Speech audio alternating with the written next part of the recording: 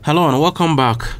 Now in this particular tutorial we're going to go through how to set up your environment for getting started with machine learning. All right, so previously we have seen how we can set up the environment for our Python and statistics and other concepts that we have learned so far, right? So now we're going to see how we can set up the environment and what we need, the tools that we're going to need when we are learning the machine learning, concept. Okay, so let's get started with it. We're going to need these tools that I've given over here that you can see on your screen.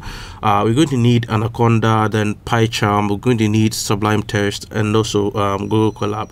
Okay, so some of the time I'll be doing the coding in Anaconda using Jupyter Notebook or Jupyter Lab, and sometimes I'll be using Google Colab. Most of the time I'll be using Google Colab, right? They are all the same. I mean, whether you're going to use Jupyter Notebook or Jupyter Lab, right, or you're going to use Google Colab, they are all the same. Okay, you can use either of them.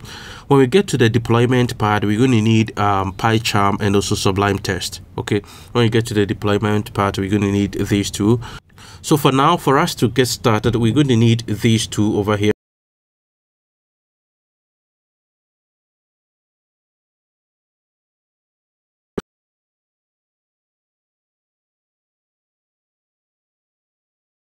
Okay, so you can just click. This one is hyperlinked. I've given you a link here, so if you've not downloaded it yet, just click on it. If you click on it, it's going to take you to your browser, and then you're going to see the page like that, right, where you can download for either Mac or for Windows or for Linux. Okay, so you can just come all the way down here and you choose your version that suits your machine. Okay, and then you do just the normal download, and I'm sure by now you should know how to download these kind of things. Okay, for the other one is the Google Colab, right? So for Google Colab, you don't really need to download anything. I mean, it's just going to use your browser, and mostly I prefer Google Colab because it's going to store all your files in your drive. You can open it anywhere that you go, right? You don't need to really carry your laptop with you before you can use it.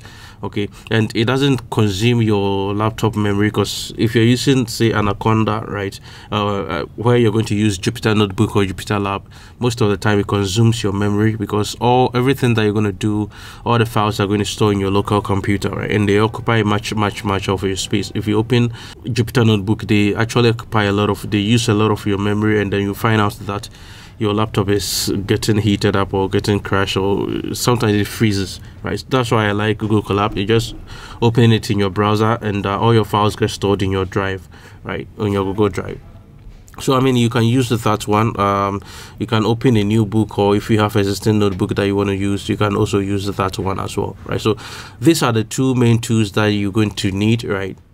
That is Anaconda and Google Colab. Okay, so once you have downloaded Anaconda, you can just go to your system, and you can just search for Anaconda Navigator. Okay, so once you see that one, you can just open it, right, and that's what you're going to use in this during the machine learning class, right? And I'm sure by now you should know how to open this Anaconda and use either Google Colab or Jupyter Notebook for this. All right.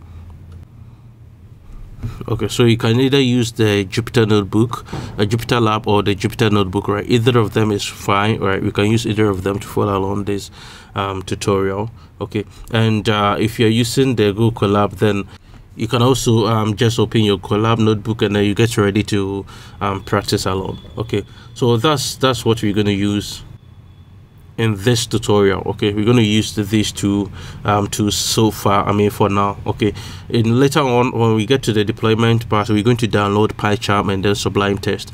Okay, we're going to download PyCharm and Sublime Text to work along, right? But for now, just keep Anaconda and Google Colab ready to practice along. Okay. All right, so in the next tutorial, we're going to start with the ML algorithms, right? That's the most exciting part of this course. Learning the algorithms is the most exciting part. But we're going to start by learning the intuition behind them, right? And the mathematics behind them. We're going to go to the lab and see how it is, done in the industry, how we implemented these algorithms. Okay, so it is going to be excited from this part on. and I encourage you to enjoy the most. I mean, this is the most excited part of this course. Okay, so I mean, put your seatbelt on and let's get started for the lesson session.